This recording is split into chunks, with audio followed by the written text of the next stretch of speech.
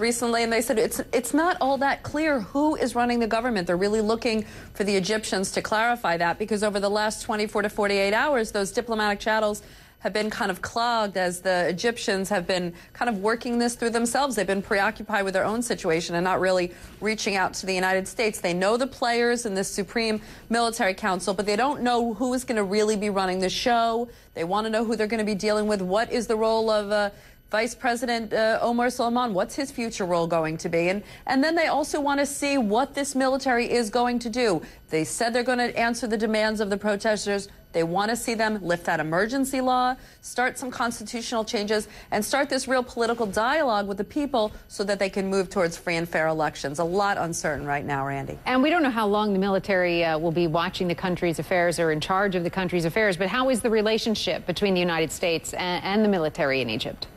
Well, the relationship is a very long and a very deep one, and a pretty good one. We heard Barbara Starr talking about that earlier. You know, Egyptian military officials have trained in the United States. There's a long history of contact and close relations. And also, you can't forget that the U.S. gives about $1.3 billion in aid to the Egyptian military. So that aid could really be a lever right now. Obviously, U.S. officials are not threatening to withhold the aid, but certainly that's the unspoken message. If you don't move the country in the direction which you promised, and you keep some kind of military rule without moving forward, certainly the U.S. is going to be able to use that aid to pressure the Egyptians to take further steps.